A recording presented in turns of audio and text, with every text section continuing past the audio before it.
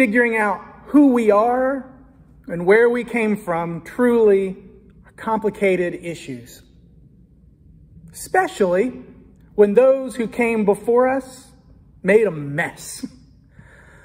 A mess.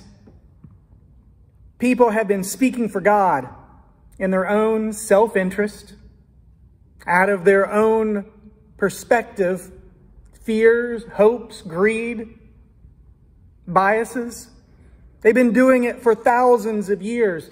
In the past, we might have called these people false prophets. Today, maybe it's more accurate to reference fearful leaders with internalized biases operating in racist systems, confusing the comforts of sameness and nationalism for spirituality. Yeah, it's a mouthful. It's easier just to say false prophets, right? In the beginning, we know that God created light and dark, dry land and water, and everything in between. God made male and female and everything in between. So God made day and night and dusk and tea time. God made land and water and Florida. God made male and female, everything in between, and things so in between, so far from either end, it feels like neither.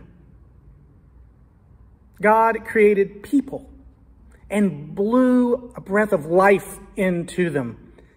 God created covenants with people to guide them. And along the way, we neglected God's request to care for all creation, especially each other.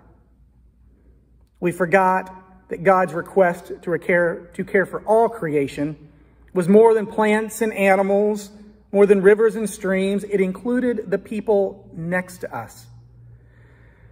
We somehow turned God's guidance into judgment and started condemning each other rather than loving each other. We have to reclaim God's story. We have to reclaim Jesus' teachings. If we're to share faith with authenticity, if we're to speak a prophetic word to the world around us, we must reclaim God's story.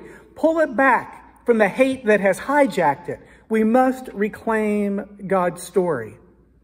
We have to look back, remember the story, rediscover grace and hope. We have to reclaim God's story. From rainbows to resurrection, we have to reclaim God's story.